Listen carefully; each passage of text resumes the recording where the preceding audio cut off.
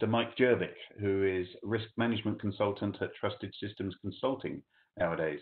Mike has worked his entire career in the Silicon Valley, where he now heads up his own information risk consulting practice. He's the current chair of the Open Group Security Forum, which sustains the open, fair, industry standard quantitative risk analysis body of knowledge.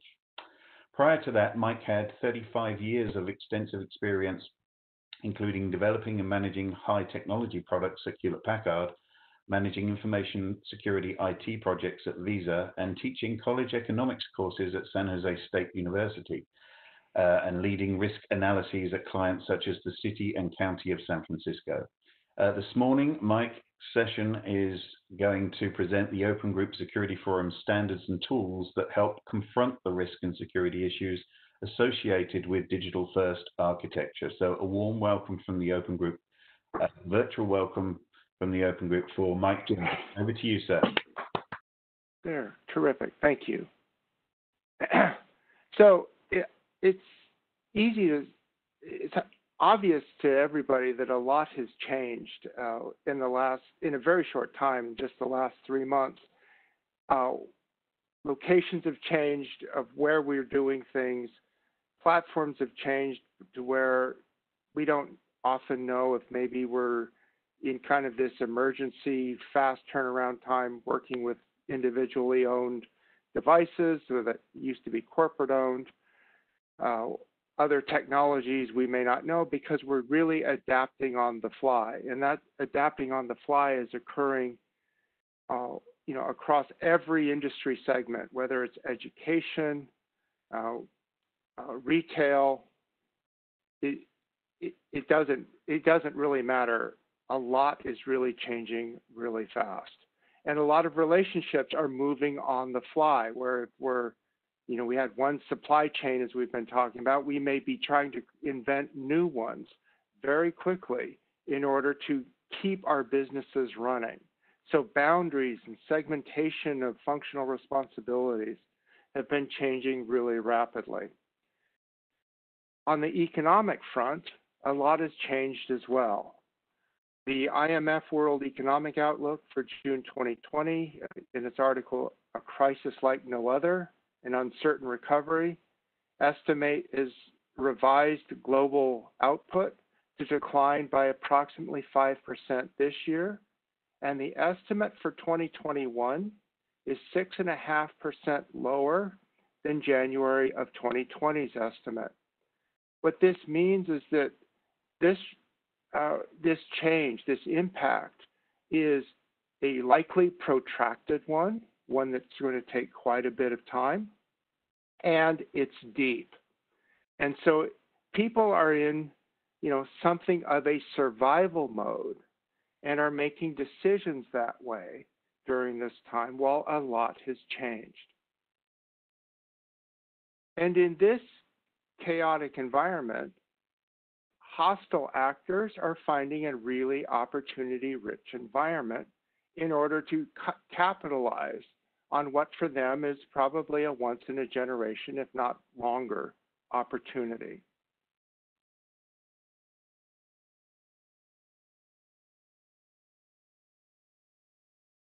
But a lot hasn't changed either. So what stays the same? Well, companies in business still have the same liability to conduct their operations. They still have to comply with their regulatory mandates, and they still have to manage and govern their operations in order to keep the business running, even in an uncertain time. That becomes their job, and management's job is, even in the face of uncertainty, higher risk, they still have to forge ahead and achieve the objectives on behalf of their constituents, of their stakeholders. So what's happened, right? What's the digital security considerations in this environment? Well, it's increasingly important to connect governance, management, and operations in the right way, where the language is consistent so that we can communicate clearly and hopefully maybe once we need to have the right frame. To do that, we have to frame our questions and our issues correctly with the right objectives and key results, supported by good architecture and execution. From that, what is the language and frame? Well, effective cyber risk management becomes the goal. Security architecture, deployment, and operations are the means to the end of achieving that goal. So security controls are not the goal. Effective cyber risk management is. And we at the Open Group, our security forum, we have the mission of connecting architecture and design with risk and risk management. And it comes down to this fundamental precept: measure what matters. Risk is the measurement of security. Security is higher when risk is lower, and we can measure it. That's what the Open Group Security Forum is all about. And this is our vision for it. If our goal is effective cyber risk management, we have a management stack that you see on the left, whose goal is to effectively govern and manage. To do that, we have to be able to make well-informed decisions, to effectively compare alternatives. To do that, we have to support those comparisons with meaningful measurements and accurate models. That is the management mission. The board of directors and the C-suite is to effectively govern and manage risk within their operations. At the same time, and you see that on the right side of the language mission bridge, is that management, even in chaotic times, is moving towards a continuous improvement model where they need the right measurements so that they can see what works, they can adjust, and they can take corrective action when they're not achieving their objectives. So to do that, we have to support a plan, do, study, or plan, do, check, act kind of continuous improvement cycle made famous by Schuhart and Deming. What we have at the Open Group is a risk taxonomy articulated in the tree under the bridge.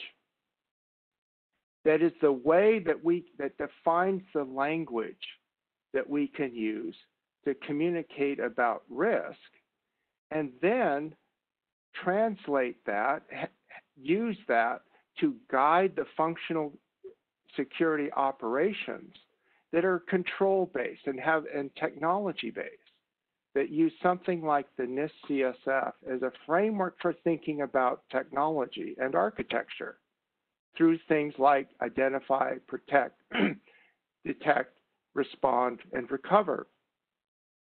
And to do that, we have to have the concept of what does it mean to what does it mean? What are we trying to worry about? We're trying to worry about losses. How do we talk about that? And then how do we correct that? How do we control for that? And that's what the Open Group does.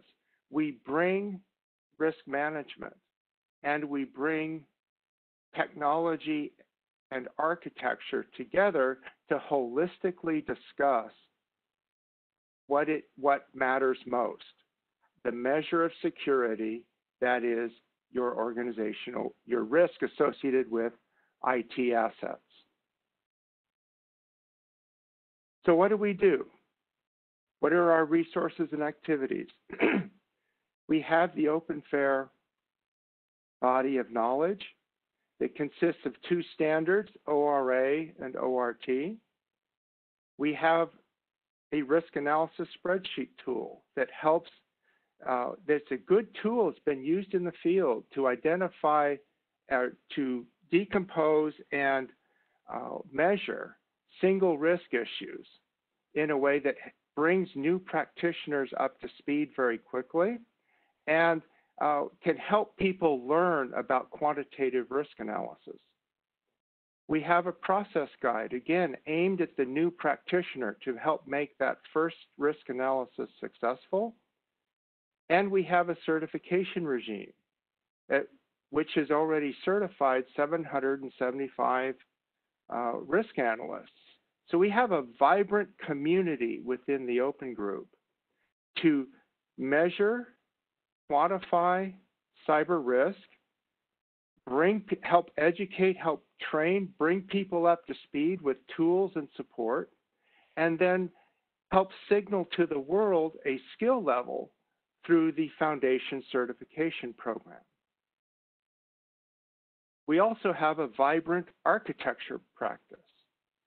One of the more recent publications from that was the Axioms for the Practice of Security Architecture that gives a basic structure for how to think about security architecture.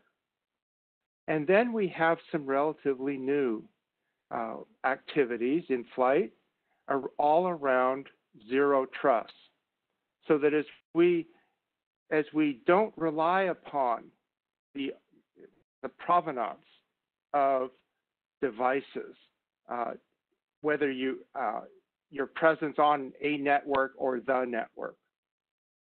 How do we guarantee some sense, or how do we think about security in that sense, where we have to test for and validate security on a near every data transactional level?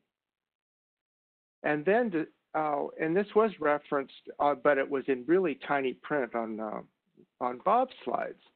We have the outsourcing network services assessment tool that is used to help vendors, to help you understand and evaluate the supply chain and risk associated with outsourced network services, outsourced services broadly defined. That's not only an open group guide for the documentation and the approach to that, but also a spreadsheet tool and user manual that helps embody and concretely give you tools.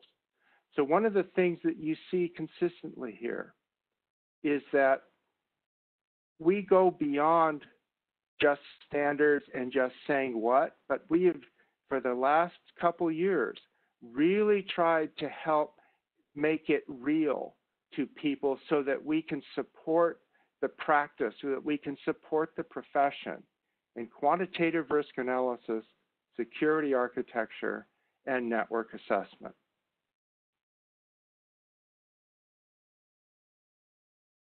We said, open fair is where risk meets architecture.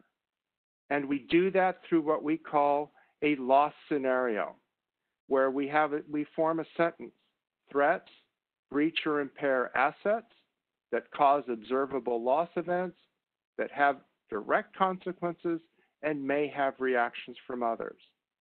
And from that, we can develop the concept of what happens before the loss, like a contact event, a threat event that becomes a loss event, and the controls in place that can mitigate a contact event from becoming a threat event, or a threat event from becoming a loss event. And then we can argue and support how those controls map into a control framework that the security operations people already have some familiarity with, so that we can map what management cares about, where risk meets architecture, to the architecture and the operations. And similarly, once a loss occurs, how do we mitigate it once it's begun? So we have to detect it, respond, and recover. And again, through forms of loss and through those functional categories of operational activities, we can help people see the complete picture for how they can achieve management objectives through security controls.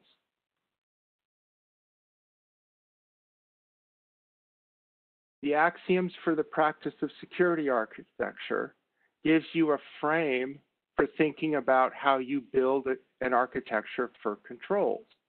And you'll notice at the top of that, at the basis of it, is that it's a risk-driven architecture that has applicability through a context, scope, intelligence, and how to build trust and how you think about trust between within the architecture.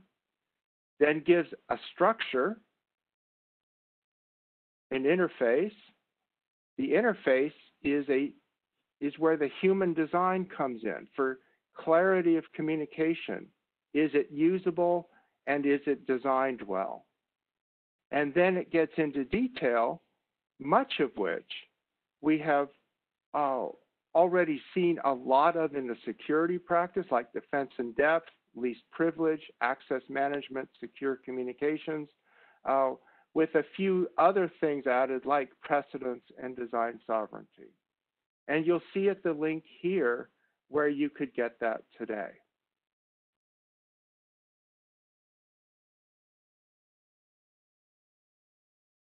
The guidance to tools to assess outsourced network services is a very recent publication that worked on and really led by the Department of Defense. But the Open Group contributed to that and has published on its website the overall approach to this, and also then how the tool the tool is not hosted on the Open Group website, but it is hosted as you see here, and we recommend that you be able to pick this up. This will help people address the outsourcing of network services and can meet the needs of multiple sizes and types of businesses. So it's designed to be flexible and scalable and publicly accessible. So what are we doing now? Well, we've spent about the last 2 years revising the open fair standards, and some of the approach that you'll see in those upcoming standards, you've gotten a preview to today. We've done a lot of work to try to make the standard more accessible and more clear, so that we can connect and help people grasp more quickly what open fair is about, so it's more tangible and more operational, more actionable. And the other activities we are focusing on are in the zero trust area, where we're collaborating with the Open Group's Architecture Forum and the SABSA Institute. From this, I just ask our audience members, if you're interested in this, come join us. We have recently attracted several new members who are in both the architecture practice and in the quantitative cyber risk practice. And so we want to continue bringing these people together so that we can continue developing this vision of connecting the board and senior management to security operations in the right, meaningful way. And with that, let's take a couple questions. Mike, thank you very much. Thank you very much for sharing what's going on. It's a great summary. There's a lot of work, but you've stuck to time and managed to just hit the high points there. I mean, I know you and I have discussed this before, but I'm not a security professional. But it was nice to hear Bob say that he trusted me, so that's good to know. But I'm not a security professional, but I, hand on heart, can say that the open fair standards, the body of knowledge there, are very easy to pick up and understand for somebody who doesn't have years of training in this. It really is a very approachable body of work, and I'm sure there are quite a few of you on the attending today who may not have the extensive experience that some of the speakers have in this area, but I assure you it's very easy to pick up, and I encourage you to do it. It's great, and of course you've been teaching it to economics students, Mike. So I have, and they get it. So So What? a couple of questions. You talked about collaborating with the Architecture Forum and the SABS Institute. Is there an Archimate security architecture model, or maybe a work to achieve one? Oh, so I'll say not to my knowledge, but as you kind of opened me up, I'm much more specialized in the cyber risk and quantitative measurement areas, and so I'm less connected. So I think it'd be a good thing to let's take that offline and get back to the asker about that, because I honestly don't know. Yeah. Yeah, no, that's I'm not aware of one either, but we can try and address that separately. Can you please touch upon the certifications for OpenFair, Mike? Sure. And if there's any further elaboration on that question, but the OpenFair certification program has been around since 2013. We have, like I said, about 750 people already certified in it around the world. It's an 80-question exam based upon the two standards. And but I will say, as I've worked with people and ranging from undergraduate economic students to practitioners, it's a little hard to study for and get all the details in place to complete the certification exam. But I've seen it done for self-study. I've certified undergraduate students in it, about 30 of them over the years. And so it's quite doable. And it's like 80 questions, multiple choice, and it's quite achievable. And we have an open group study guide to help support the self-study student. So I feel like with that, the process guide, the risk analysis tool, for someone who wants to come up to speed on FAIR, there are tools and resources out there from the open group that can make that happen. Absolutely, yeah, and we'll hear a little more about those later in the day, of course. And there's a question just come in. It's I guess somewhere between a comment and a question. It's a bit different from TOGAF then, which clearly it is. Yes. I actually have taken and TOGAF certified, so I will say it is different. Maybe because I know FAIR so well. I think the FAIR certification approach is conceptually simpler, and it's at the more the foundational level than TOGAF is. Yeah. Okay, Mike. We are going to leave it there, but thank you once again for thank you. A great summary of what's going on in the forum, and I'll repeat your plea. Anyone interested in these things, please come and get involved. It's a great community, and there's lots to be done. So meanwhile, Mike Jerbic, warm round of applause from the Open Group. Thank you.